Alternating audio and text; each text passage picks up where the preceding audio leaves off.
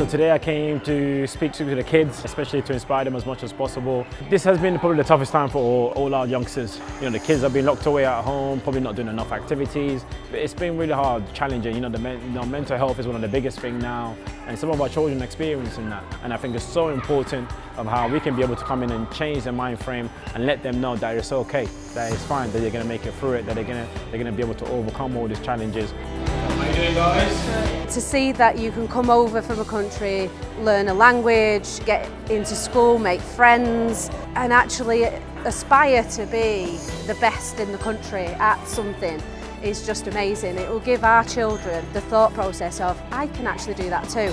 It was very motivational and very inspirational. He's a very inspirational guy and he's very nice. I think it's a very important part of being in school to have these opportunities to speak to people who inspire you and who'll get you to a place where you should be. So this is a fun way to make sure that you engage and you stay focused. So was you all focused?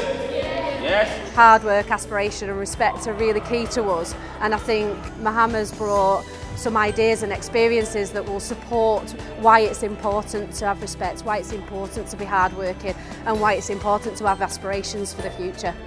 What you want to have that link of like, oh, he went through that, he overcame it, I'm going through that right now, I can do it too. And that's the message you really want to give across. It makes a difference for them, and that's what's very important for me right now.